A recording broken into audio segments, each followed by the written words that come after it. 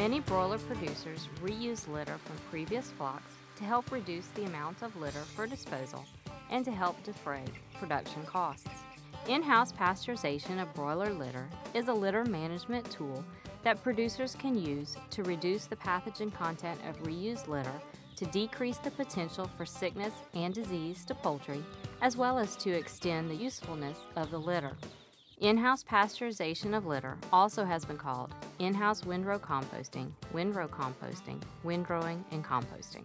While the in-house pasteurization of litter uses composting technology, the process is not true composting by definition. Composting is a managed process that controls biological decomposition and transformation of biodegradable material into a humus-like substance called compost. Whereas pasteurization is exposing the substance to an elevated temperature for a period of time sufficient to destroy certain microorganisms without changing the substance. Thus, this procedure appropriately is termed in-house pasteurization of broiler litter. The process used to in-house pasteurize broiler litter is to arrange the litter into windrows that run lengthwise of the broiler house. That's after the flock has been harvested. 2 windrows should be made in each house. If there's not enough litter, then only 1 windrow should be made. The windrows need to be 5 to 6 feet in width and 3 feet in height. The windrows can be made with a tractor and blade or with special equipment designed to make windrows. Producers can expect to take 1.5 hours or more to construct the windrows depending on the amount of litter in the house and the type of equipment used to make the windrows. The litter should remain in the windrows for at least 7 to 10 days. While the litter is windrowed, the windrows should be monitored for temperature. A temperature of 131 degrees Fahrenheit is necessary to kill most pathogens. Properly windrowed litter will reach 131 degrees Fahrenheit within 1 to 2 days after it is windrowed. After 7 to 10 days of windrowing, the litter should be spread out in the house and proper venting of ammonia should be allowed. This should be done for 3 to 4 days. Some producers may choose to turn the windrowed litter during the pasteurization process.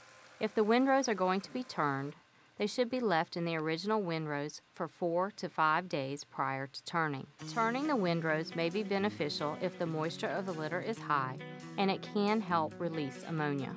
General considerations when using in-house pasteurization of litter as a litter management method are: litter moisture is important for the pasteurization process to work effectively. Litter that is 30% or higher in moisture is optimum, but the procedure can still work with litter that is as low as 25% moisture. If the litter is dry, the cake should be kept and windrowed with the litter. Litter should be windrowed as soon as possible after birds are caught. The windrows should be 5 to 6 feet in width and 3 feet in height. Producers must have enough out time for the procedure to be used.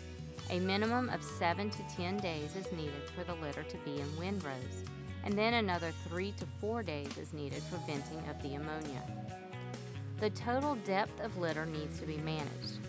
Some litter needs to be removed from time to time to ensure that the overall litter depth in the house is not excessive. Newer litter has a high proportion of bedding material.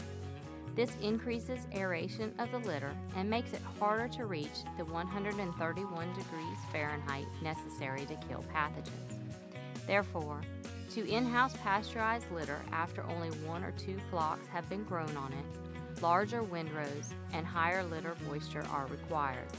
Producers should avoid sharing equipment. If tractors and windrowing blades or equipment are shared from one farm to another, biosecurity procedures must be practiced. All equipment must be sanitized and disinfected prior to leaving one farm, and then sanitized and disinfected prior to being used on the next farm. Also, special biosecurity consideration needs to be taken when using a contractor to windrow litter.